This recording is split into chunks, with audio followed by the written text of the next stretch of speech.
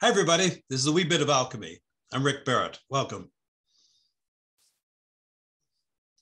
First thing I'd like to talk about a little bit is an extension of our conversation last week.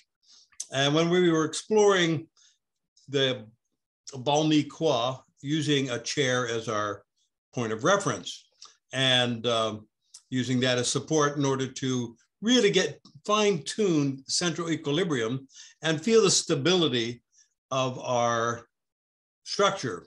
So, and everything coming from that. And the one thing that I meant to actually talk about last time was a very simple exercise that I like to do, which is kind of a playful thing. And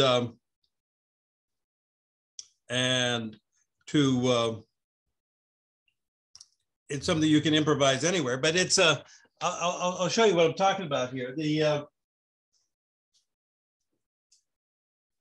Frequently, like I'll have a couple of cups of coffee or tea in my hands.